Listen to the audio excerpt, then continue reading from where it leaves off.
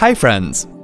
The column function returns the first column number within a supplied reference, or if no reference is supplied, the function returns the number of the current column in the currently active Excel spreadsheet.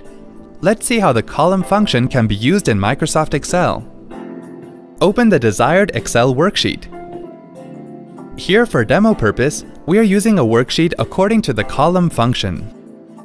Please check the web URL given in the video description below this video for complete details, that is, syntax and remarks.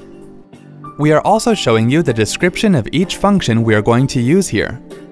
In the first example, select the cell where you want to get the function's result. Type equals column, open parentheses, close parentheses, and press the Enter key. It will show the column in which the formula appears. In the second example, select the cell where you want to get the function's result. Type equals column, open parentheses, select the cell D5 as reference, close parentheses, and then press the Enter key.